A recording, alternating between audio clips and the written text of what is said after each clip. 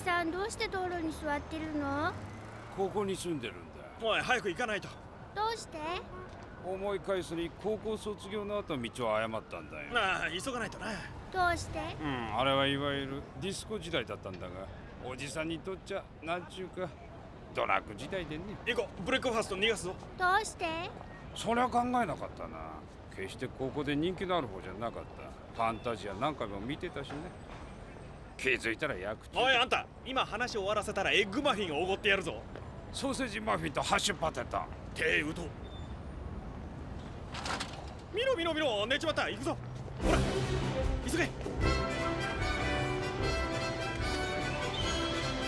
ソーセージマフィンああ、どうもすいませんね。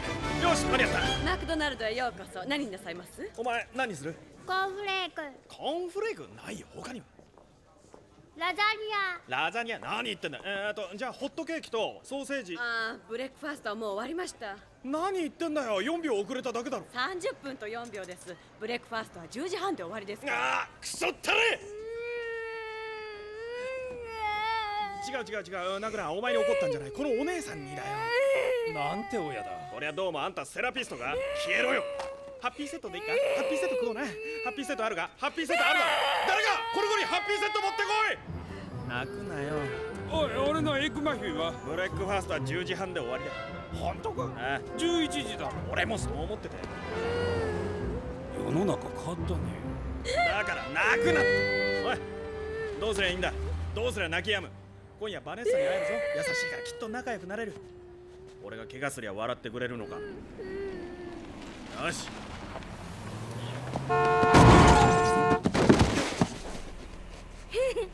これでどうだ？面白かったか？よし、もう泣くな。あんた大丈夫か？次は殺して。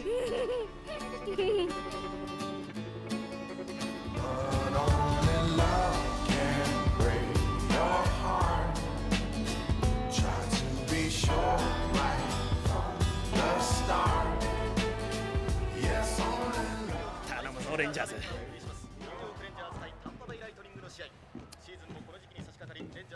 いけよ。元気だな。元気だな。ホッケー好きか？ホッケー好きか？こいつは大事な試合だ。こいつは大事な試合だ。怒るからな。怒るからな。本気だぞ、やめるんだ。本気だぞ、やめるんだ。ウッドチャックくちゃくちゃ、木をかじり木の皮くちゃくちゃだ。ほら見たことか。黙ってろ。昼寝しないのか？たまにする。じゃあ寝てこいよ。お腹空いて眠れない。食い物欲しいか？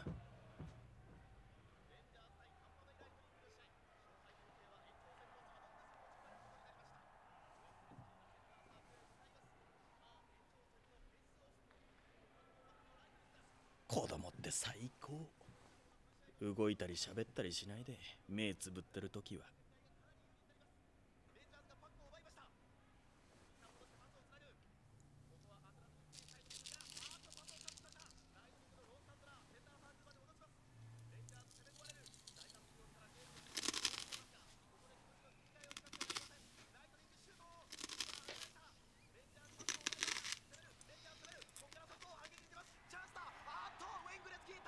おっしゃ。おい、何してんだ。お前無遊病か？まだお眠だろ。お眠。寝てろよ。なんだ？カンガルーソング。そうか、それは面白そうだけど、このビデオは試合が終わってから見ようよ。お昼寝の後はカンガルーソング見るんだよ。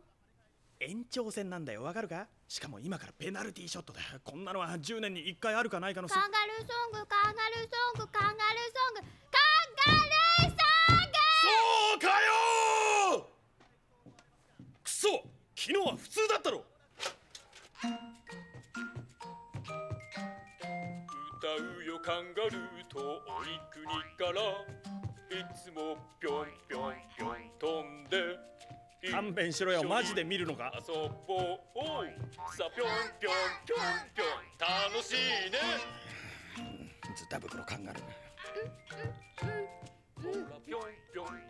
なんだ、もう飛びつかれたか？僕の袋にお入りよ。ダメだ、もうお手上げだ。バネッサに頼りしかない。もう帰ってる頃だ。まだなら待てばいいしな。上着持ってこい。早くしろ。先に正面行っとくか。いい。本当だな。本当。